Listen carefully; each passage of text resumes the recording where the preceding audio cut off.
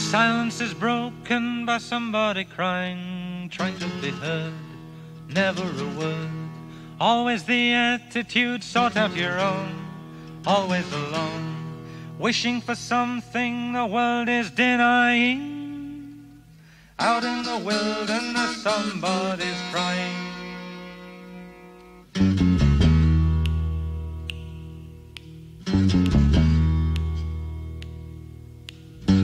Somebody wishing for something to happen, wishing to tell, wishing to help. Someone was listening, someone who cared, never despaired.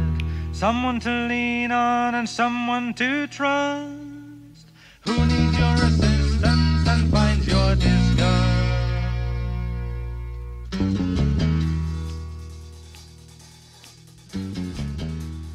Hello, my name is Ayana Young, and I welcome you to For the Wild podcast. Today we are speaking with Stephen Jenkinson.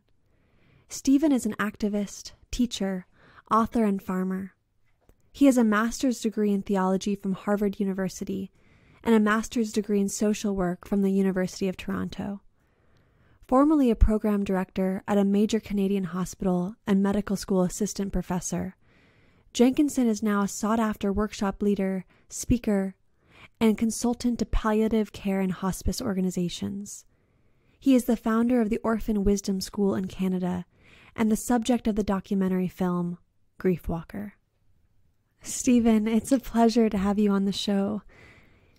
You write about some of the great unspoken questions we all face, but don't have the wherewithal to really investigate beyond the common knowledge of the culture we inherit. I admire your writing and your speaking so much for its clarity and candidness as you challenge some of our deepest assumptions about our purpose.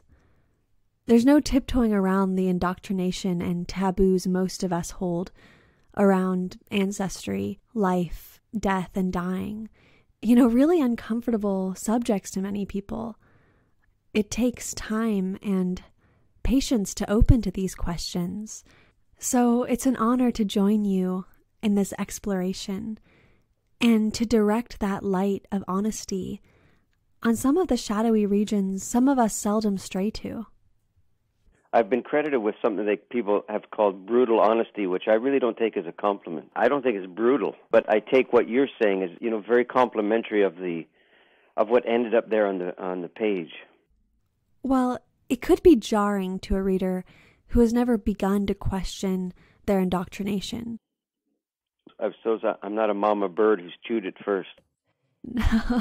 No, definitely not. But that's part of why you're so sought after as a teacher and why I have no hesitation in asking some of the more challenging questions that afflict my heart. First, I want to begin with a quotation from this beautiful short film you made with Ian McKenzie, The Making of Humans, where you said, quote, "The ultimate self-absorption of our age is the self-hatred of our age. The belief nothing we say or do can help but screw things up even worse," end quote. So before seeking out the guidance of teachers such as yourself, I was stuck in the misanthropy of feeling humanity is a cancer, which is a common perception, very related to the shame of being non-native. Could you share some of your thoughts around how self-hatred and its sibling, self-glorification, limit us and impoverish us, while the source of our shame, the murder of the planet, continues unchallenged? They're the swing arm of the same reflex. One goes one direction, one goes the opposite direction. But there's no achievement for swinging back and forth like a pendulum, not really. It's a very much a kind of machine vision of what sorrow should actually be. I guess I would say that self-hatred and self-glorification, they're the shadow puppetry of self-absorption. That's how it's articulated, the absorption's articulated. I mean, it's in the nature of being self-absorbed to deny that you are or not to be alert to the fact that you are. And And this is no solution. This is, rather, I would say that sorrow is being preempted by self-hatred, as if by some kind of torturous algebra, one somehow gives rise to the other. Well, it doesn't at all. It's a shell game, self-absorption, self-hatred, misanthropy. Not to say that they're not understandable. Man, I understand them. I'm obliged to contend with it on a regular basis whenever I stand before people and respond to these things and others. The fact that it's understandable doesn't make it mandatory, nor does it make it inevitable. So it's not much of an achievement, really, to engage in the game of cursing. And because it's yourself or your kind that you're cursing, it's no greater an achievement than if you were cursing another species or another era, human or otherwise. And sorrow has no place in those shenanigans, I'd say. Sorrow is pleading for a seat at the table while all the haters, are flinging food back and forth. And there's not much grace in that arrangement. And the presence of sorrow among us in a time that's pleading for it could be the beginning of the grace that we're trying to accelerate towards by engaging in this misanthropy in the first place. To characterize some people as non-native, the language itself is a pin through the sternum, and it nails for all time the end of certain possibilities. And if anything, maybe the characterization of non-native contributes in its way to the appropriation and the plundering. I'm not saying by this that everybody's, quote, magically native, quote, or magically indigenous. We know that, history lends us a certain capacity for a recovering psyche. And it whispers to us, there were times when we looked exactly as we do now, when something like sanity may have prevailed, and that when we both had an understanding of home and a capacity for home, we were as indigenously capable as the people we may now be plundering are. If that's true, it's not a matter of going back, any more than it's a matter of asking indigenous people to be cooler than they are right now by living in teepees again so that we can feel better about everything. And by the same token, I know that for myself, who's got sort of Irish, Scots ancestry more immediately, that there's nobody over there that's waiting for me to come back, and testify to what became of them when they left. I mean, basically, the dominant culture of North America, if I can use a generalization, is a disowned thing. We abandoned by leaving, and the consequence of that is that we ourselves have been abandoned to a certain rootlessness. And I've come to say that we're now so confounded by the freedom that we sought that we seem to be willy-nilly to trade a kind of freedom that no longer seems free, that is a homelessness instead. We're willing to trade that for anyone else's home. If we are willing to learn instead of be saved, if we're willing to put the enormous contemplative labor and a labor towards sorrow instead of away from it, maybe there's a chance to actually learn something of one's own dappled ancestry. And I think that's an important word to use, We imagine ancestry, we imagine a vector that seems to get narrower as it goes away from us. And we claim some kind of single identity, In actual fact, of course, it vectors in the opposite direction. As time articulates our ancestry, it widens, not narrows. It widens to the point where the idea of, for example, white supremacy, it's so ludicrous as a historical reality. There's no such thing as the white homeland. There's no such thing as white people, for crying out loud. So the willingness to think these thoughts and pursue this kind of unbidden contemplation, that there was a time. Well, I'll give you an example. I was interviewed recently by a fellow, and halfway through the conversation he said, I have to confess to you something, that when I first came in contact with what you were doing, I was really dismayed because I liked what I was hearing, and then maybe I saw a picture, whatever it was, and I said, oh, quote, another white guy trying to be an Indian, unquote. And he was very dismayed by that. And I had to say to him, this is what happens if you don't cut your hair. It has nothing to do with trying to be something else. If you don't cut your hair, if you're lucky enough to have hair, it's long. And, in the days before scissors, I said to him, probably a lot of people's hair was long. What throws you off the scent of, the kind of varied majesty that you derive from, such that the whole thing now is shame? That if your appearance, if your language approximates anything that doesn't seem directly hereditary, then it's a shameful proposition. Well, I think this can be countered by learning. First of all, imagining, and then that your imagination is tutored. I mean, it's never been easier, in some respects, to learn something about your own ancestry. It's never been more perplexing, perhaps, to approach such a thing. We have all the technology that we haven't had before, thanks to the Mormons and who knows what other kind of, computer programs, to know one thing and find out many things from it. But I wonder what the learning turns into if the whole thing is informed by a basic shame of secretly believing you come from nothing that has merit, and that you are so reluctant to claim an ancestry that seems culpable, that pillaging other people's actually looks like compassion, or looks like sanity, or looks like something, sort of culturally responsible and conscience-driven. I think it's probably the absence of conscience. So, I've been involved for a long time in the death trade, and I can tell you that when people came to their dying time, no one imagined for themselves a conundrum whereby, as they were dying, I don't mean the moments of death, I mean, the months preceding it, where life was lived knowing that this is what was happening, that the principal malady, the principal disfigurement that ultimately resulted in dying people being the heaviest per capita users of sedation in the culture, which is a fact now, that this sedation was prompted, the use of it rather, was prompted by this complete blank in their imagination of what was to become of them subsequent to dying. And my way of saying it, that has a kind of biblical sound, I suppose, to it, is they had no sense of unto whom they were dying.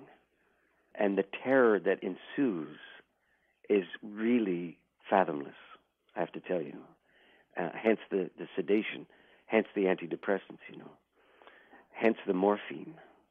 That's the largest single reason I saw people dying absolutely plowed under, is because they had no sense of any continuity, no sense of anyone waiting for them, no sense that there was any achieved status to the people who'd come before them, who bequeathed to them their eye color and the shape of their chin and their skin tone, you see. Well, that's a beginning of a response to what you've asked.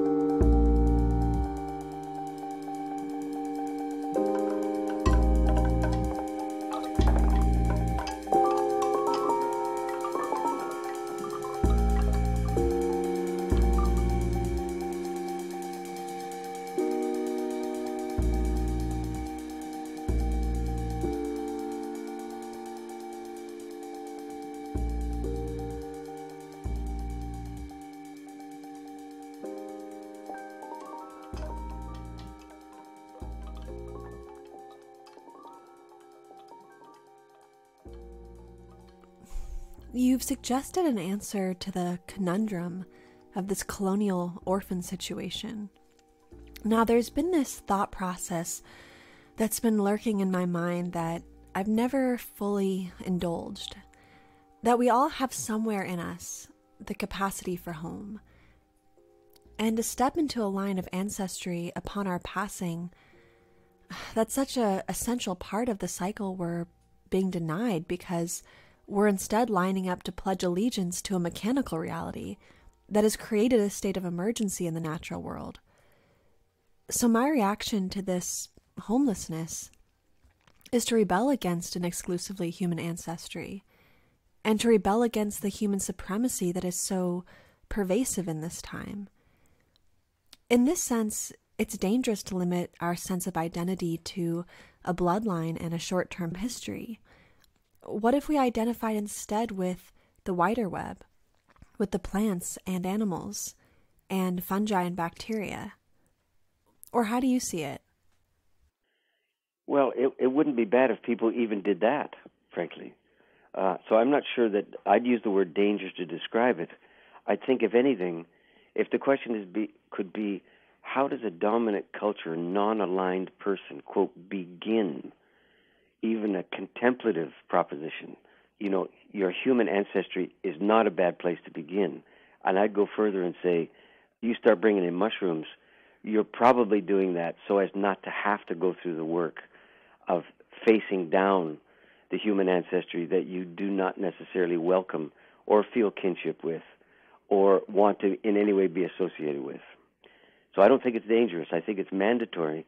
But yeah, I absolutely take your point too, that, you know, we have a word, the indigenous people where I live understand themselves to be Anishinaabe, which most people listening would know as probably as Algonquin locally, and the language group more in the direction of Ojibwe or Chippewa, which is the same word. They have a word that is vectored out into the greater English language, and it's mistaken as an English word now. And I'm talking to you from the west coast of Canada right now, where they have a thing called totem poles. And most people don't know that that word totem is actually this Anishinaabe word I'm referring to. It's dodem. It's a D. It's a softer pronunciation. And it's an eastern woodland word. And the word dodem is too briefly translated as something like clan. It's good as a beginning, but the gist of it is this. The word is, if I could put it this way, it's a contemplation. It's a complex contemplation on ancestry. And the proposition it delivers is, you know, people do have this dodem when they're in ceremonial circumstances. They introduce themselves not by their standard street name that you know, on their birth certificate typically, but they have another sequence of names that appears, and right after their name is their clan affiliation, and they'll just say, whoever it is, dodem.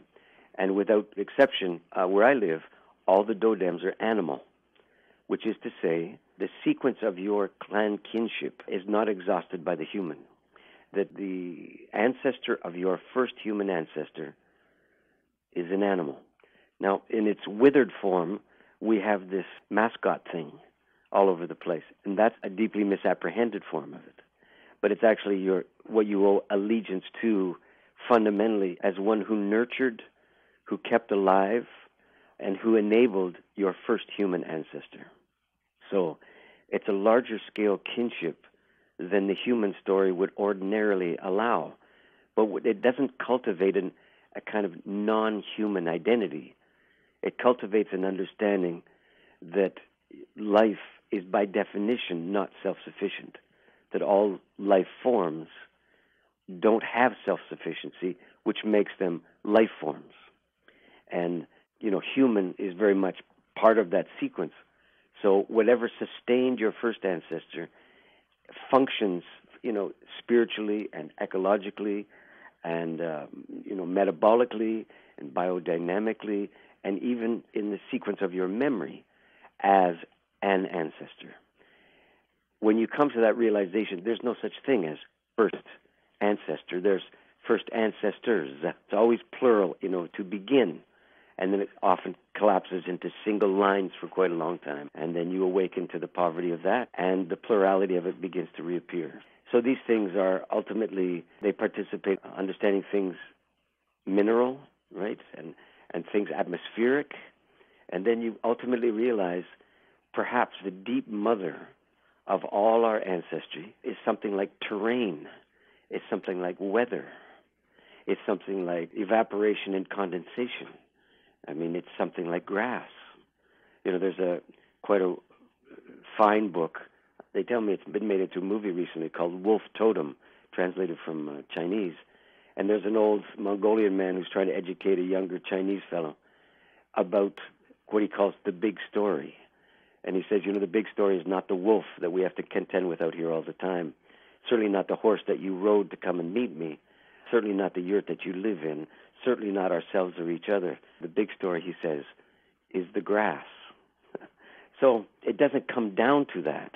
That's the teacher, you could say, is that the reliance, the failure of the quest for self-sufficiency, even when it comes to ancestry, is really the redemptive vision. Because I can tell you, I certainly saw that in the death trade, up, down, and sideways. I'm not going to call it failure for the moment, simply the lack of any sense of either obligation or mandate to learn this ancestry.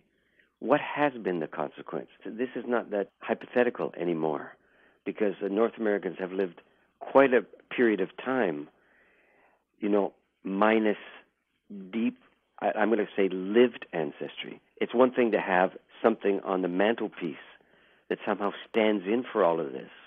You know about that. You've got the sequence of photographs of, back to the grandparent generation. But this is family.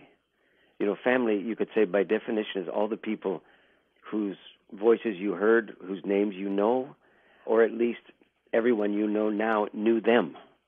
And at some point, that sequence, that kind of unbroken transmission is broken. And basically anybody who looks like me, who's standing on this continent in North America right now, is a consequence of that break just as much as we are a consequence of whatever continuity we may be longing for.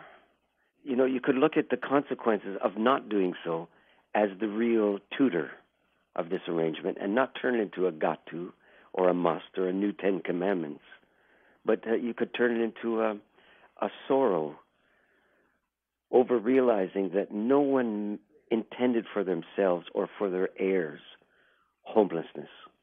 I'm quite certain that's true. But when people leapt across the Atlantic, speaking my own sort of ancestral angle, when they were driven across the Atlantic, the cover story is they're seeking sanity and health and freedom and, worship and all of that. That's still taught in school. But you simply can't make the case that that's true by tracing their behavior once they got here. And their behavior once they got here established the foundation of what's come to be the dominant culture of North America. So we're unwilling even to learn how it started over here.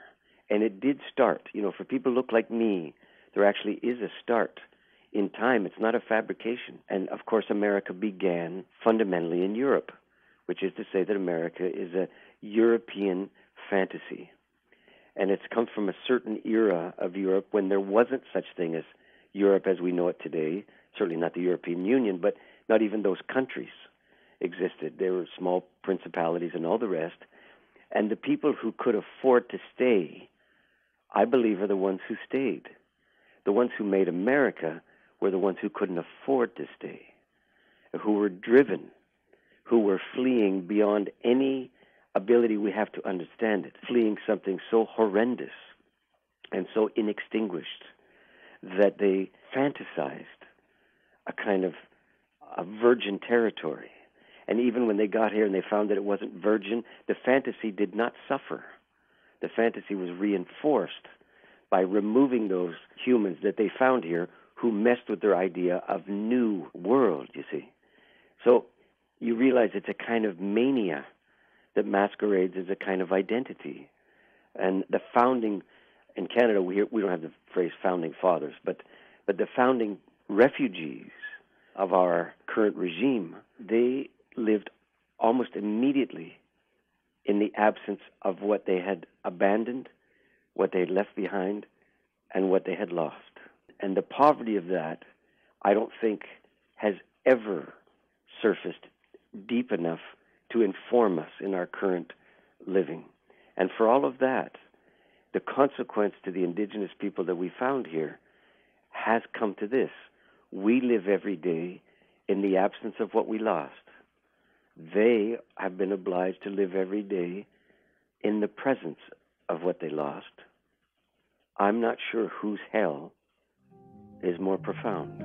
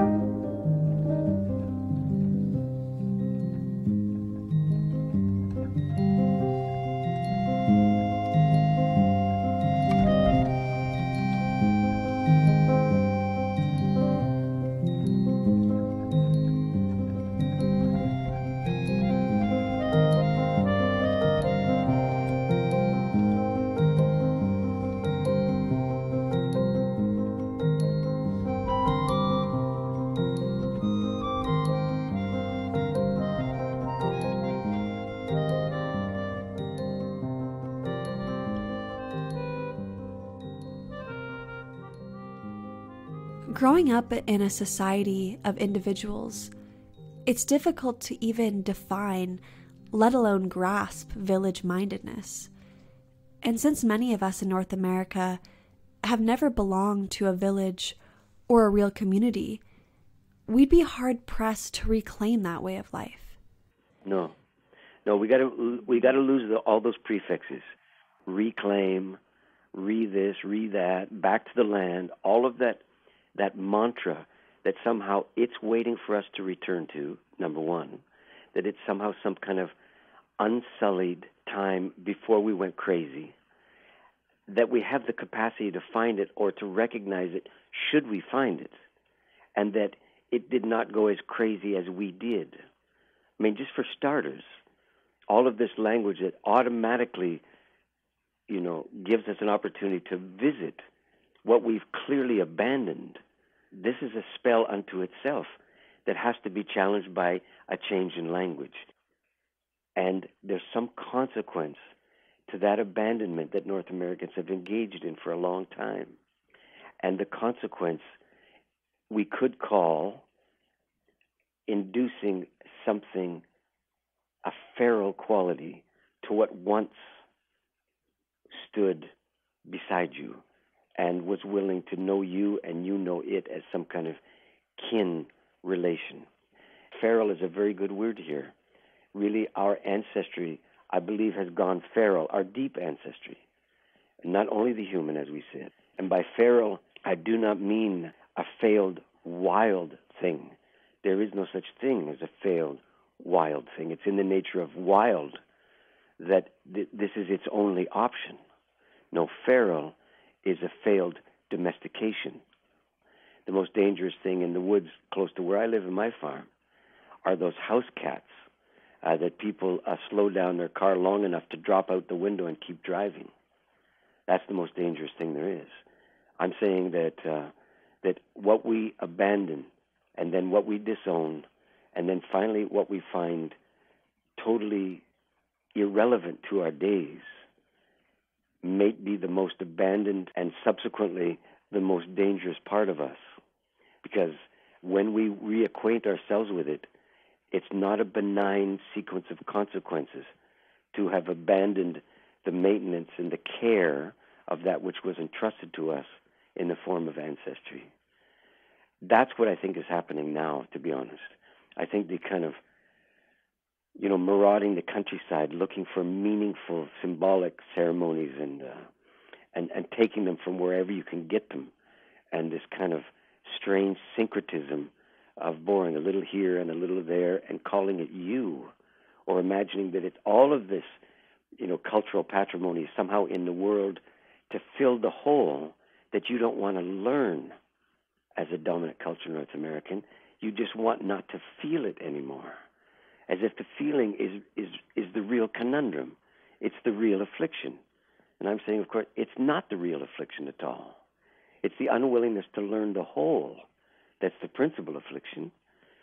One more thing, if I'm not taking up too much room here. I have a school. It's called the Orphan Wisdom School. If you're interested in why it's called that, I could tell you.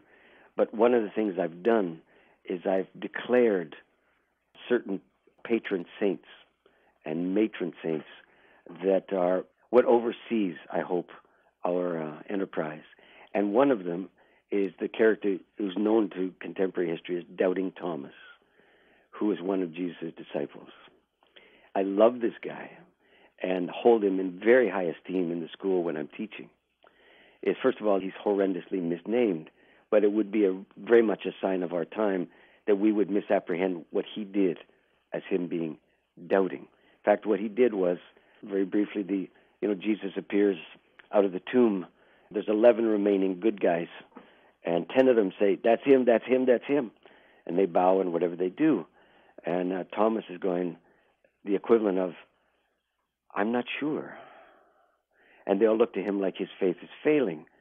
And I would say to you, absolutely. His faith is failing in its cowardly apparition. His faith is failing because he has a love instead. And his love for that man and for the time they had together and for the dreams that they must have nourished and all the contemplations that they must have engaged in the downtime in between all the public events, all of that cashed out in that moment as his willingness to lean forward and touch the wound that is a sure sign that the man beloved by him is dead. He learned his death. That's love. And faith is preemptive in this regard. Faith makes sure that you don't learn the ragged edge of what you long for. You don't learn how things came to be as they are. That you just extinguish the longing by taking somebody else's something. But longing has an immense teaching capacity for us, I think, now. Let me distinguish it from desire. Desire is that thing that is a stranger to none of us, whereby in its pursuit, you're trying to extinguish it. You're trying to end desire to get to satisfaction. It's not just sexual. It's at every realm of desire. That's the project of desire, is to find its end, which of course is a phantom and temporary end, but still, that's the project. The project of longing is to long. It's not trying to stop. It is in the nature of longing that it somehow has its own song to sing. And when you're really singing, you're not trying to get the song over with, to get to the last word. Just as when you're really dancing, you're not trying to get to the end of the dance. You're dancing instead. When you're loving, it's the same thing. When you're longing for ancestry, when you're longing for, real depth to your days, you're not longing to learn everything so that you don't have to long for that anymore. That, in fact, your longing is one of the manifestations of your ancestry and the fact that it's not a one-way street, this longing, that you may actually also be longed for. And the consequence of this abandonment is that you've lost all sense that it's reciprocal. You've lost all sense that your own ancestry, human and otherwise, could actually have some longing for you, and that your longing comes from there, and that it's a kind of love song that a time before you is singing to you, which you mistake for affliction or for emptiness. I'm trying very hard not to revert to an attitude of seeking direct answers. And listening to you speak this beautiful, poetic prose, you seem to be inviting us to break that habit. So, Stephen, for us fledglings, just learning to sing and trying to answer this love song of our ancestors, yearning for guidance, is there any you could give us as far as a method or initial steps to start along this journey of remembrance? Well, again, to practice what I'm preaching, I'm not sure that there are steps, and probably that's not the best characterization for what you're asking about. At least not in my answer, it wouldn't be. There's no program. That program mind comes from the thing that we're trying to do something about. It's pretty hard to cure the addiction while you're still drinking. And it is in the nature of addiction to prescribe a solution for the addiction, which includes continuing to use. That's a hallmark of the addictive mind, right? And man, we are deeply addicted to misanthropy, and we're deeply addicted to the thing that got us here, which is, a stratagem for relief, right? So how do you contend with that and try to get to sanity without invoking the versions of sanity and the prescription for sanity that comes from the craziness? Maybe this is a way. It's not a beginning any more than you can jump into the beginning of a river, but it's some kind of initial move, just at the beginning of you trying. It could be this. Rather than fill the hole, rather than stop the hurt, rather than seek relief from the loneliness, rather than try to arbitrarily and in a lazy way begin with an assumption of some kind of regal root that is somehow still informing you, we could begin with a lot more humility at a much smaller scale than the trumpets and the angels, and say something like this: if we are willing to inhabit the poverty that we are trying to get away from, this willingness itself becomes the love song that we keep trying to hear, that we sing it first. And the singing takes the form of the willingness to know in a deep way the time that we're in. If I could use a slightly different vision of it, I love the idea of the rosary. I wasn't born in that tradition. I've never had one. But I love the idea of it anyhow. It's like I've never drank coffee in my life, but I strangely love the smell of those roasted beans. As if loving it will do, So it's the same with rosary. And the thing I've been thinking about rosaries lately is, what's happening as we're thumbing that through our fingers? And maybe one of the things that's going on there is it's a memory that's being staged rather than being involuntary, that it becomes a deliberate scheme for remembering. What in particular? Well, what constitutes your good fortune? But it needs a steep reassessment of good fortune to include heartache, to include many of the things you and I have been talking about for the last while. That good fortune doesn't mean everything that you'd seek for yourself, to solve, to soothe. That maybe good fortune includes whatever prompted you to begin that search, which of course is the longing for the absence of. So you could begin to put up your little tent in the crater of what happened, in the crater of the ancestral flight from the old country, all those things, that you set it up there, and that you don't mistake that for an ages-old valley that somehow the gods themselves crafted, that it's more recent. It's at least half of it is humanly wrought. And if you're willing to learn the place where these kinds of deep losses and poverties detonated, it's the beginning of your willingness to proceed as if it's so. And self-hatred or misanthropy is not an inevitable consequence of this realization, because I think these realizations are both midwifed by and also the parent of sorrow. That's the strange thing of it, the willingness to really see these things in the way that I've been talking about them doesn't seem to give way to anger, to hostilities, to finding the bad guys, and things of that kind. Nor do they go to paralysis or impotence. They go to a certain mandatory sorrow that people of our time must have as a consequence of their awakening, of their becoming alert, of their emerging into an inarticulate adulthood. This is the requirement. I don't know if it's the program, but it's the requirement. It's why, we ache for some kind of programmatic, clearly articulated, ceremonially induced and recognized, as they call it these days, rite of passage, that signals that our personal childhood is at an end, Well, I'm talking about something similar for the end of our sort of cultural childhood, our cultural adolescence, which is still insisting on proceeding as if, well, that was then, this is now.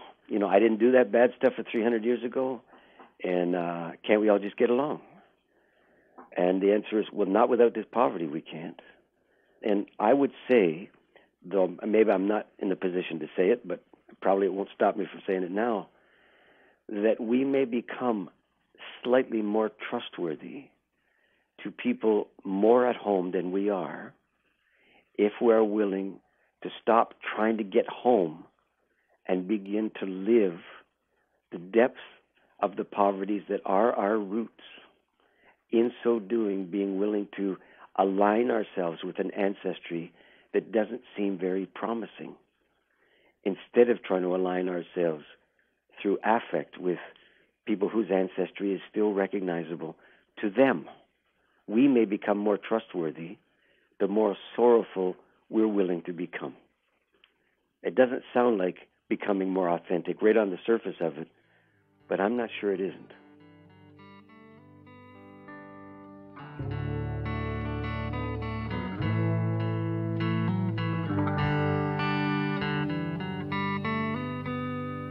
Well, the cold black sea waits for me.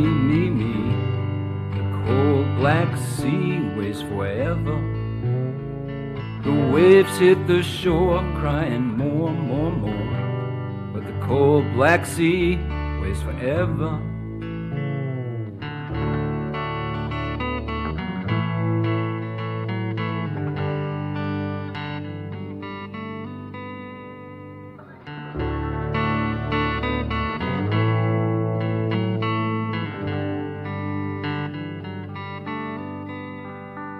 The tornadoes come, up the coast they run. Hurricanes rip the sky forever. Though the weather's changed, the sea remains the same. The cold black sea waits forever. There are ashes spilt through collective guilt. People rest at sea forever. Since they burnt you up, collect you in a cup. For you the cold black sea has no terror.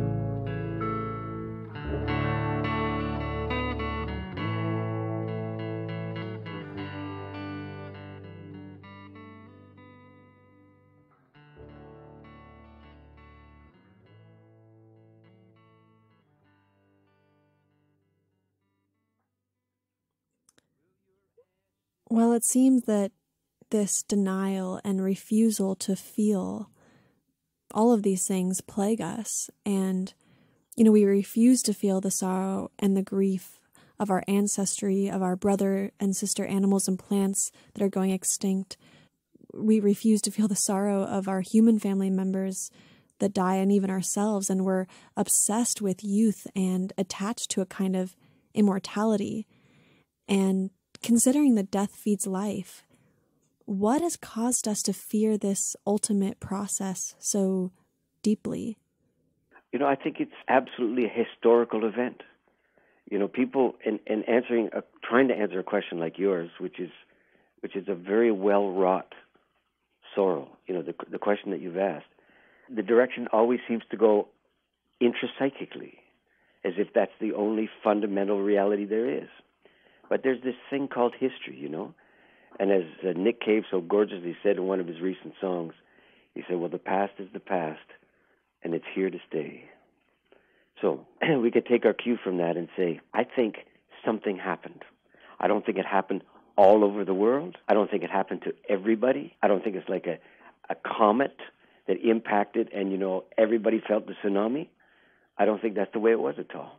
I think in the particular case of the people who look like me on this continent, it would take the form of this.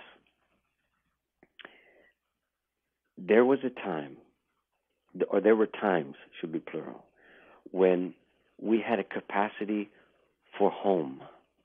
That's the way I'd like to say it, rather than we had a home. We had a capacity for home over and above the particularities of place. And it was those particularities that granted us this capacity for home that we were able to somewhat travel with, to the point where, in the context of a nomadic existence, no one was not at home because they moved from one place to another. Neither did they understand the entire earth, all of creation, to, quote, be their home. It was still specific. It wasn't throttled down into you have to sit at this particular place or you have no such capacity. And how was that place recognizable? At the human level, I think this is what it was. That people congregated or returned to that place in sufficient numbers over a sufficient length of time, that everyone knew that their principal lived relationship with that place was transacted through the fact they know where the bones of their people are. I'm not sure that they had cemeteries as we understand them now, because as traveling people, there wouldn't be a place where all the bones went to, that the bones would be strewn across the path of their wandering. As long as they knew where they were, they're the whisperings of home, not the taunts of home, not the absence of home. Everywhere where the grass grew well, that the animals brought the pastoralists to, every one of those good grass places, the quality of their grass was partly underwritten by the fact that old family members and ancestors were buried in that very place, which made the grass green. And they followed the animals to their people. When they drank that milk and when they ate that meat from those animals, they were absolutely being fed by their ancestors in every physical and metaphysical way that could ever have been understood. And that is somehow strikes me as the warp and the weft of home, that it's a combination of the specifics of place, which is why I mentioned topography and wind and current earlier. It's the dynamics of place. That's a warp, and the weft is memory. And those two things together weave the shelter that you live inside of. And this is true symbolically, spiritually. It's true psychologically. It's true mutually. Your lived life together is transacted in the context of what I just said. Now, there are natural catastrophes that can eclipse the scenario I've just described. But by virtue of being natural catastrophes, they would never be understood as the annihilation of the scenario I just described. Sooner or later, they would be gathered into this understanding. What produced North America was not a natural disaster. What produced North America was a more or less spontaneous flight from what had already badly ruptured the scenario I've just described to you. And, economists can tell us aspects of it, and they're right. The loss of the commons, the driving of people off the land towards urban centers, the beginnings of the Industrial Revolution. These are important things to learn about because that's how the story I'm talking about took place. But the story is rarely told. If you look at the photographs of those immigrants that ended up in Ellis Island in the United States and Gros Isle in the St. Lawrence in Canada, what you see is you would expect to see a certain degree of distress or torment or despondency or trauma in the faces perhaps of the older people who never imagined that the latter third of their life would be lived in a place that they knew not. So you'd expect to see that, and you do see it in the pictures. But the thing that strikes me enormously is the babes in arms in these immigrant photographs have basically the same look on their faces as the grandparents and the parents that are holding them. Now, how to understand that? Because it's a kind of a record of a unfolding disaster that's not natural. And it's this loss, this compound loss of home that's being miscast as a search for freedom. It's a freedom so confounding now that we're so confused by it that we cannot distinguish freedom from an utter loneliness of no capacity to feel allegiance to the place that you're at. I remember hearing you say in an interview that you can't just wait until the 11th hour to figure all this out. It's a life's work to prepare oneself for death. If we are able to do that work and remember these stories, but we're not able to give our heirs or the earth our bodies, potentially because of the way the death... Because of chemo and all kinds of things, the chemo and the embalmment and the caskets and the whole thing. Since we're not able to do that, what are we able to give back with our death? It's our manner of dying. Our manner of dying is the gift that we have. You know, this is a very tricky question, this question of gift, of giving back. It goes in the direction of sacrifice. But sacrifice is, frankly, it's a pernicious proposition, because the etymology of the second half of the word comes from a Latin word from which we get the English word to fashion, fice, fashion, to make. And the prefix is, of course, sacred, to make sacred. That sacred is a fashioned thing. I mean, what kind of bruised psyche and wounded ancestry gives rise to the idea that humans are in the sacred making business? I'm not pretending I don't understand how it come to be that way, but the word itself gives us pause. So we might rather say that rather in trying to ongoingly engage in sacrifice or kind of pound of flesh guilt offerings that are a consequence of us realizing how badly we've mangled what was entrusted to us, we might come to this thing that has a tone of redemption in it instead of a tone of kind of sort of gross contrition in it. And it could be this: do we have anything to give to the world, to the life that has given us our life, to the people that will follow us, to the food sequence that has granted us our days, etc., that doesn't require us taking it from somewhere else in order to have it to give? I mean, in the present moment. And my answer would be, there's a few things. One of them is your manner of dying. Your manner of dying, you do not steal from some other life form, from some other human, from some other era, from some other culture. It doesn't have to go that way. You can die understanding that your manner of... I'm not talking about the cause of death now. I'm going to use the word style. That your style of death is the only thing you have to bequeath to the people who come after you and to the place that your body is going to end up in, that will not prompt a family disagreement about who gets what, that will not send lawyers' kids to private school, that will not end up on a sale table for quarters at a yard sale somewhere. It might be the only thing you have that won't end up in one of those three scenarios. Your manner of dying is a gift beyond our understanding of what constitutes value, because it's a piece of meaning, strangely enough, that the people who come after you will either be afflicted by, because your manner of dying was so involuntary and so kind of encrusted by grievance, that the meaning of your death to the generations to come is, whatever you do, don't friggin' die, kind of tone. Or your manner of dying whispers to the people that come after you that, friends, this is a kind of an achievement that you'd never seek as an achieved thing. So imagine that it's possible. Imagine that the time to come is written partly by how you die.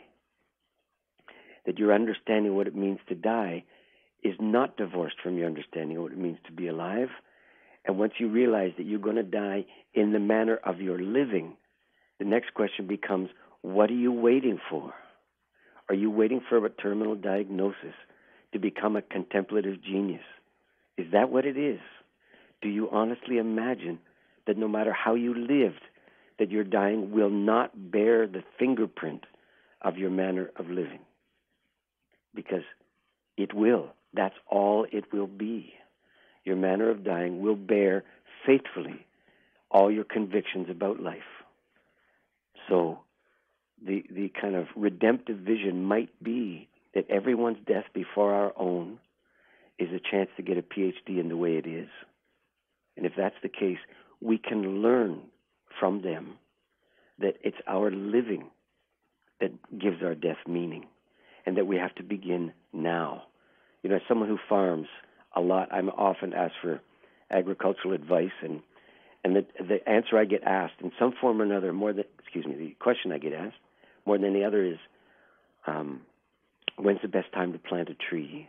And I know they mean day or night or season or I don't know what, phase of the moon and so on.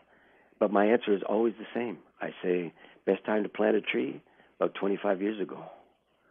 And they look at me with the kind of visual equivalent of some of the tone that you've asked me your questions in, which is to say, that's beyond confounding. That's cruel. Because somehow not only do you refuse to answer the question, apparently, but that you're answering it in a way that makes life seem to be impossible and futile. You're talking about the past as the only way that anything, well, you're encrusted by the past, basically. So I would say to you, the reason I say 25 years ago is because I'm answering the question that they haven't quite articulated but is absolutely there, which is, how can I have a tree to sit under right now? That's where the question is really coming from, right now. And so that's why I say 25 years ago. So there's a sense of too lateness about it. If you want to have a full-grown tree to sit under today, but you have not proceeded in the last 25 years, as if that day would come when you'd want that tree shelter. So, what's to be done? And the answer is, get planting. Why? Because there will be people 25 years from now who are going to ask the same question. And the miracle will be that you have been willing to proceed as if they will appear. You start tree planting as saplings now. You're not going to see the fullness of that tree. No, you won't. And there's some real grief in that. And you're doing it on behalf of people you will not meet. And yes, there's some altruism, but there's the grief that informs the whole operation. And just when you think that this is a recipe for selflessness and for service to the future, here's the rest of the story. How did you know how to even ask for when's the best time to plant a tree? Answer is, because you'd seen trees already. That means that whether you seek out this wisdom or whether you don't, the truth is that even in our blighted time, there have been people who have been willing to proceed as if we ourselves would be in the time and in the crazy sorrow that we're in, and they planted. And if it wasn't trees, it was struggles. And if it wasn't struggles, it was, approximations of wisdom. And if it wasn't that, it was old tribal clothing that they somehow kept alive just as an undershirt or whatever it is. You see, we're not operating in the absence of all these things. We are today operating in the abandonment of all these things. So the proper redress to this kind of abandonment and betrayal, frankly, is remembrance.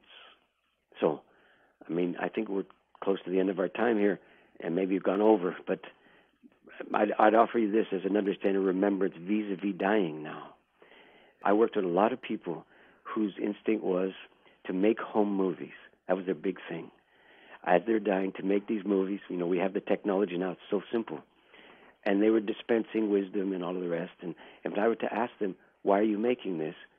They would answer that, well, they're not going to live long enough to see their kids graduate from school or get married or whatever it is, or see their first grandchild. So they're making these things as a voice from the grave, so to speak, that could somehow triumph over the limitations of a lifespan. And I'd say, well, I understand that's what's prompting you to make them, but why are you making them? Not for whom, but why? And no one ever answered. But my take on it is this. Nobody makes a movie choreographing the way in which they hope to be remembered if they really have faith that the future generation will remember them. And so all of these lunges are towards a kind of vague longing for just being remembered, not immortality, just some kind of endurance for a while. That you don't slip beneath the waves, gone for all time, with no consequence to your days. So rather than trying to choreograph the way in which you'll be remembered, which is basically the hero's journey, one of the things I've been pleading for years is to die not trying to get remembered, but die remembering. Because this you can still do on behalf of those people who died fundamentally not remembered. And this is why I answered you earlier about learning ancestry and not invoking someone else's as a kind of pan-human kind of Walmart for the soul that you can go into and choose an ancestry that more becomes you. You know, I mean, I'm 61. You know, it's not ancient, but I can see it from here. And I can tell you, I'm doing everything I'm doing for people your age. I don't know how old you are, but you have a young-sounding voice, younger than I feel to this morning anyway.